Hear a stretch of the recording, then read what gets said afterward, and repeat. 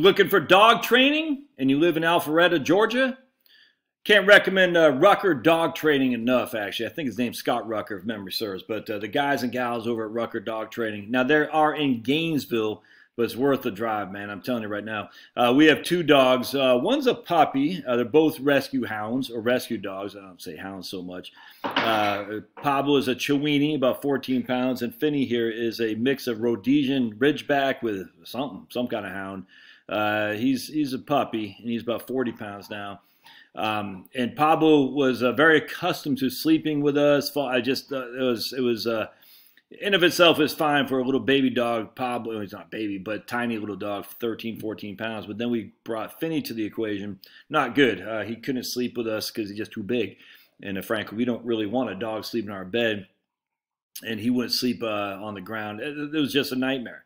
And so we found Rucker Dog Training, again, through my wife has a connection through work. We brought him up there, and it's been freaking awesome since. The drawback, of course, is like we need to keep at it, that's for sure. And they get enough. When they are done with you, if you keep at it, you'll have very well-trained dogs. They're sleeping in a crate right now. It's fantastic. It's called Drop the Leash Training, and here you go. So drop the leash, Rucker Dog Training. Life is better off leash. Off leash begins with obedience. Yep, 100%. And you can see it just, they have this huge, like right there, they call that place. And right now, Pablo's in his place.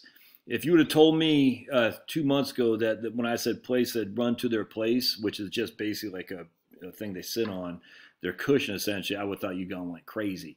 But they do. So name, sit, heel, free, down, lay, place, leave it. We say leave it all the time. And they don't bark when they start barking, we say leave it, and they stop. It's crazy.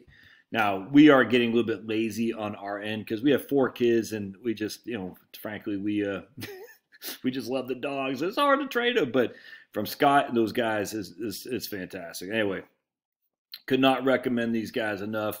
I think that's Scott right there. Scott Rucker has been a hard-working resident of North Georgia for well over 12 years. I think he's head of the, not the SPCA, the Humane Society. I think he's head of the Humane Society up there as well.